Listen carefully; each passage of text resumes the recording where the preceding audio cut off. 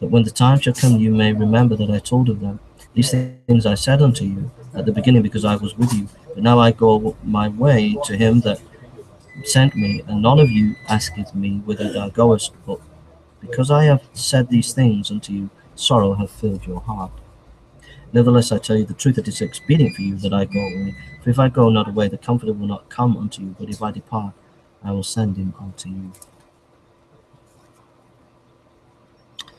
You might feel that you are a small band of people planting a church. You might feel that you've not got any resources. You might feel a small, despised people in your community, wherever you are in serving God.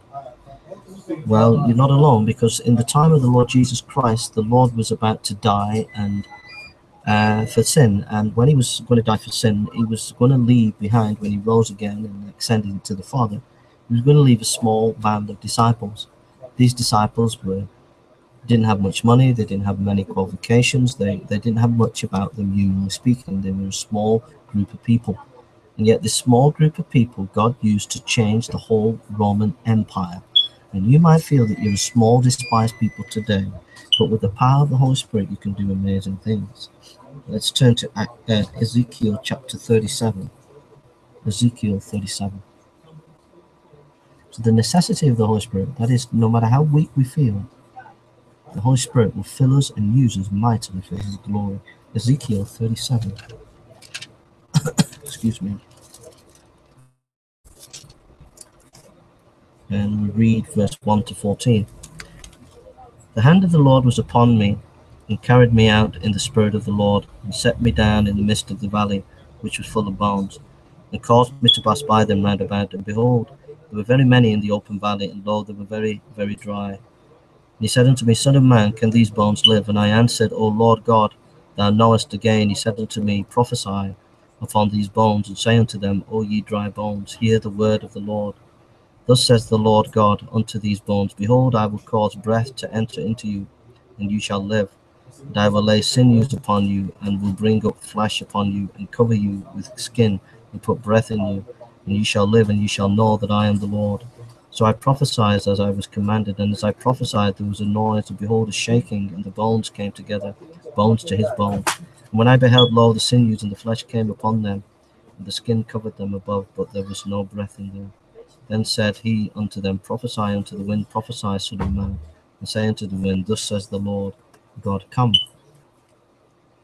the four winds of breath, and breathe upon the slain, and they may live. So I prophesied as he commanded me, and the breath came into them, and they lived, and stood upon their feet, an exceeding great army. Then he said unto me, Son of man, these bones are the whole house of Israel. Behold, they say, Our bones are dried, and our bones are hope is lost. We are cut off from our parts. Therefore prophesy, and said unto them, Thus saith the Lord God, Behold, O my people, I will open your grave, and cause you to come up out of your graves, and bring you into the land of Israel. And ye shall know that I am the Lord, when I have opened your graves, O my people, and brought you up out of your graves, and shall put my spirit in you, and you shall live, and I will place you in your own land. Then shall you know that I, the Lord, have spoken it and performed it, said the Lord. So here there are dry bones in the valley. There are dead bones, basically, and God breathes on them, and they become alive. These skeletons become real people. And that's a picture of the church. The church is like dead bones, but God can breathe on the church and make it alive by his power. If you turn to Isaiah 44,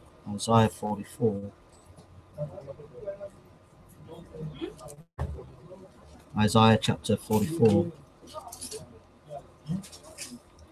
we read these words, verse 1 and 3, Yet hear, O Jacob, my servant, and Israel, whom I have chosen. Thus says the Lord, that made thee and formed thee from the womb, which will help thee. Fear not, O Jacob, my servant, and thou Jerusalem, whom I have chosen. For I will pour water upon him that is thirsty, and floods upon dry ground, and I will pour my spirit upon thy seed, and my blessing upon thy offspring. And they shall spring up as among the grass, as willows by the watercourses. All shall say, I am the Lord's, and another shall call himself by name, O Jacob, another shall subscribe with his hand unto the Lord, and surname himself by the name of Israel. So God is saying there, don't fear. Like, where there's dry ground, I'm going to pour water on. And that's to you as a servant of God. Maybe you're preaching in a church and it's not hearing the word of God as it should. Fear not, for God will pour his spirit on that church.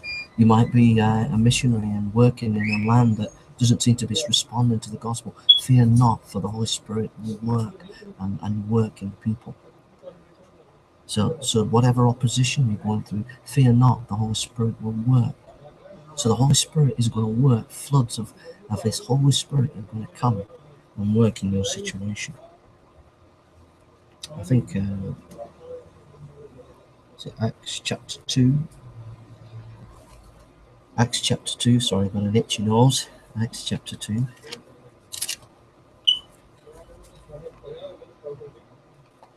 Acts chapter 2. Verse 2 and 5, I think. It says, "And suddenly there came a sound from heaven as of a rushing mighty wind, and it filled all the house where they were sitting. And there appeared unto them cloven tongues like as of fire, and it sat upon each of them. And they were all filled with the Holy Ghost, and began to speak with one another tongue, as the Spirit gave them utterance." So the Spirit of God came at Pentecost and moved powerfully, and that was the birthday of the early church. Ideas are not going to change your situation in your church planting situation. You can have ideas. There are a lot of think tanks amongst many denominations where people get together and think their new ideas of how to move church forward. But ideas are not going to cut it. Human ability. You can call the pastor with great human ability. It's not going to cut it. It's not going to change your situation. You can pour money into your denomination, into your church. It's not going to do it. You can use power, authority, using your authority as a leader to try and move the situation in your church, but it's not going to do it. The only thing that can change your situation is the Spirit of God. Samuel Chadwick says the church is the body of Christ and the Spirit is the Spirit of Christ. He fills the body, directs its movements, controls its members, inspires its wisdom, supplies its strength. That is the Holy Spirit, the necessity of the Holy Spirit. We need the Holy Spirit. The power of the Holy Spirit. If you turn to John chapter 16, verse 8 to 11, John chapter 16. John chapter 16. John chapter 16, verse 8 to 11. It says, "And when he is come, he will reprove the world of sin, of righteousness, and of judgment. Of sin, because they believe not on me. Of righteousness, but I go to my Father, and ye say no more. Of judgment, because the prince of this world is judged. And I have yet many things to say unto you, but you cannot bear them now. Howbeit, the Spirit of truth is come. He will guide you into all truth. For he shall not speak of himself, but whatsoever he shall hear, that shall he speak, and he will show you things to come. And you shall glorify me, for he shall receive of mine, and shall show it unto you." That is the Holy Spirit. I used to like watching when I was a child, those films by Clint Eastwood, where he would have the Magnum gun and he would shoot the gun and the bullet would just go through the cars, through the wall, and hit the target. And the Holy Spirit's like that. The Holy Spirit's like a Magnum gun. He's unstoppable. He's unstoppable, my friend. And we need to realize that when the Holy Spirit moves, nothing can stop it. The world may mock God, the church may feel weak, but the Holy Spirit will do his work, and no one will be able to ignore Jesus as the Holy Spirit moves. The Holy Spirit convicts the world of sin. The Holy Spirit shows the world the judgment. The Holy Spirit points to Christ. Philippians chapter 3. Notice here how the Holy Spirit's working in Paul, and notice what Paul does. He points to Christ. Listen. Here's a man of the Spirit. Philippians chapter 3, 1 to 14. "Finally, my brethren, rejoice in the Lord. To write the same things to you, to me indeed is not grievous, but for you it is safe. Beware of dogs, beware of evil workers, beware of concision. For we are the circumcision which worship God in spirit and rejoice in Christ Jesus, and have no confidence in the flesh. Though I might also have confidence in the flesh, if any other man thinketh that he hath, wherein he might trust in the flesh, I am more. Circumcised on the 8th day of the stock of Israel, of the tribe of Benjamin, the Hebrew of Hebrews, as touching the law of Pharisee." concerning zeal, persecuting the church, touching the righteousness which is in the law, blameless. But what things were gained to me, those I counted loss for Christ. Ye doubtless that I count all things but loss for the excellency of the knowledge of Christ Jesus my Lord, for whom I have suffered the loss of all things, and do count them but dung, that I may win Christ, and be found in him, not having my own righteousness which is of the law, but that which is through faith of Christ, the righteousness which is of God by faith, that I may know him, and the power of his resurrection, and the fellowship of his sufferings, being made conformable unto his death, if by any means I might attain unto the resurrection of the dead.